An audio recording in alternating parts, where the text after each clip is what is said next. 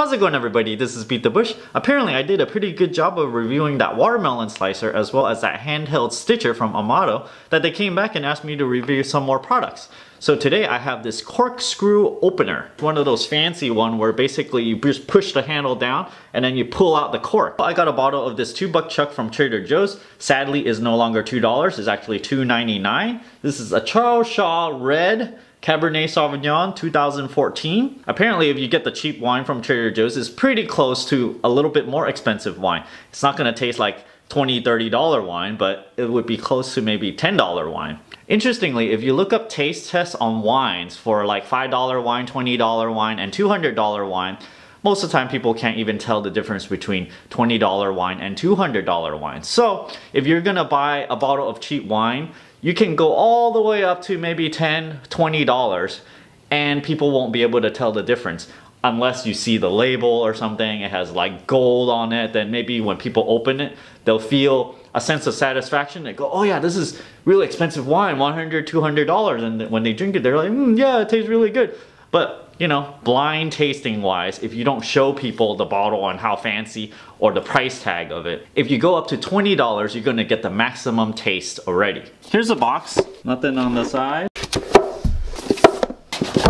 It says wine accessories here. Here's what's inside. There's a manual here. Rabbit corkscrew product service manual. It says it will be your best choice. The contents, and it tells you how to use it. Keep away from children, don't have minors use it. The foil cutter thing, and it says, we are so sure that you will love Amato Rabbit Corkscrew. Somehow it says Redstone. So here it is, the Rabbit Corkscrew thing.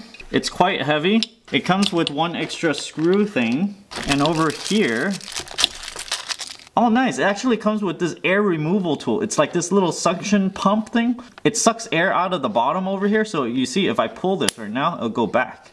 Whereas if I don't plug it up, it's kind of like pushing air out. It sucks it in here and I assume it's pushing it out there. Here's the foil opener. Somewhat sharp here. And then here's the stand. There's a little cover here to cover the sharp pieces, a little rubber band to hold this thing. This cap definitely doesn't belong on here because the coloring is a little funny, so you gotta remove this. It's somewhat hard to remove for me. Okay, oh geez. Put this little wine stopper here. Put the foil cutter, fits in right here. Put the wine stopper in there. So I actually don't drink red wine regularly, so I don't have a really refined palate for red wine. Hence this $3 red wine. I've actually never used one of these corkscrew openers, so we're gonna see how easy it is for me to do it for the first time. There's a little tab that allows me to remove the foil, but I'm not gonna use that. Let's use the foil opener. Put this right on top like this. Squeeze it. Oh, nice. That removed it pretty easily. And I guess I can just peel off the rest. Okay, just open it up like that. Clamp it on top. Squeeze this one and pull this up. You see the corkscrew going into the cork. And then what? And then you pull it back up. Okay, and the cork's out. And then push the handle back down, hold the cork, and then pull it back out like this, and then you'll get the cork out. That was pretty painless, and let me pour some wine. Cheers!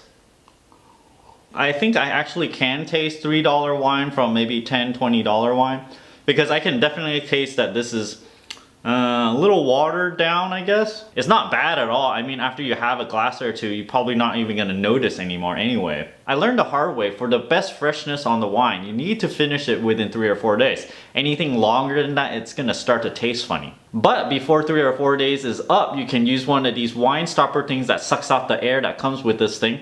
You just stick it in like this, and then, I think it's pumping out air. Yeah, it's pumping. This thing evacuates all the air from the wine in here so that there's minimal amount of oxygen to oxidize your wine. So then you can keep it for fresh a little bit longer. That's all about this wine corkscrew opener. You should know that they do print their logo right here on the handle. And I did notice that there's some imperfections along the handle here. There's like a little dot right here But other than that, the functionality is fine and it's pretty heavy duty, so I see this lasting pretty long. If you're interested in this product, I'll leave an affiliate link down below in the video description on where you can get this product. If you're interested in supporting this channel, check out my Audible link down below, or I have a Patreon link over here. Don't forget to give me a like on this video, comment down below, let me know if you use one of these semi-automatic wine opener things, and don't forget to subscribe over here. Thanks for watching. Apparently, alcohol is pretty bad for you if you binge drink, although they do say red wine has some health benefits if you drink only maybe 1 glass a day. Wow, 1 glass a day, I can't imagine drinking that much. One leading factor that caused me to want to drink less is because one time I went to this Body Worlds thing and they showed the liver of an alcoholic.